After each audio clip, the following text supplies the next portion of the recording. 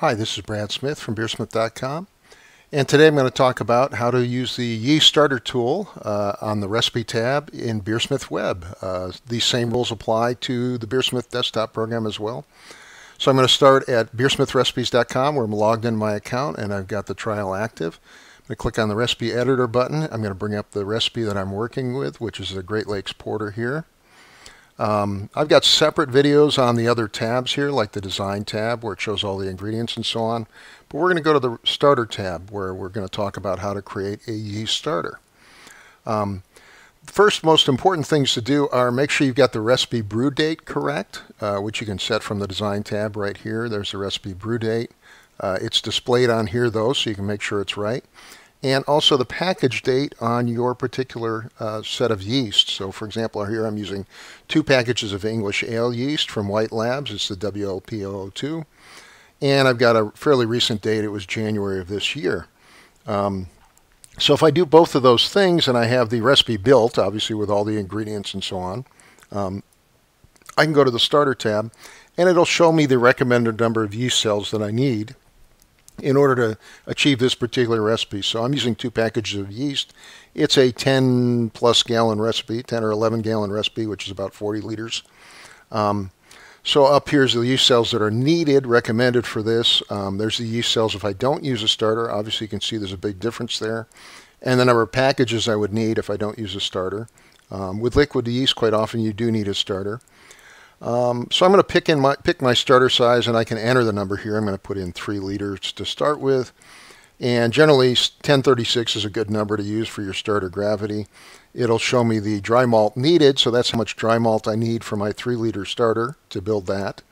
I can play with other options here, like using a stir plate, which helps a lot. Obviously, if I use a stir plate, I can get away with a single-stage starter. And down here's an option to add the starter volume to the final volume. So if I'm concerned about the final volume of the beer versus the volume into the boiler or whatever, I have that option as well. So for a single stage starter with 3 liters, I'm going to end up with, this is the recommended size. They're recommending 5 liters. I only put in 3 liters. So with 3 liters, I'm only going to end up with 355 billion starter yeast cells in the stage. So that's for stage 1. Obviously, I need 464. 357 isn't quite enough, so I could go to a second stage starter. And if I do that, I've got these are the recommended sizes. So if I was going to go with just a single stage starter, it recommends I use 5.2 liters roughly. If I want to have a 2-stage starter, I can split it into 2 and a 2-liter starter roughly and a 3-liter starter roughly. And I can enable that just by clicking here, and I can enter the second starter stage. So for example, if I went with, let's say 3 liters and 2 liters, you can see that I'm getting up to where I want to be. If I went with, however, 2.2, the recommended values here, 2.2, and 3 liters here, I missed that, 3 liters here, and I can play with these sizes to get whatever I want. You can see now I'm up to the recommended starter size, so I'll probably just go with that. I'll do a 2-liter starter to start with, and then I'll create a second stage starter by adding another 3 liters of wort, and that'll get me up to the total that I want to achieve. So this is basically how the starter tool works. Obviously, I can add more yeast here if I want. I can play with the number of yeast packages I want here. And I can look at how many cells I'm getting out of the first stage, how many cells I'm getting out of the second stage, and adjust these numbers up and down to get the starter size that I'm comfortable with for the particular recipe that I'm building. And these are all tied, of course, to the yeast type that I'm working with, as well as the actual recipe that I have here. It calculates all those and factors that into these calculations.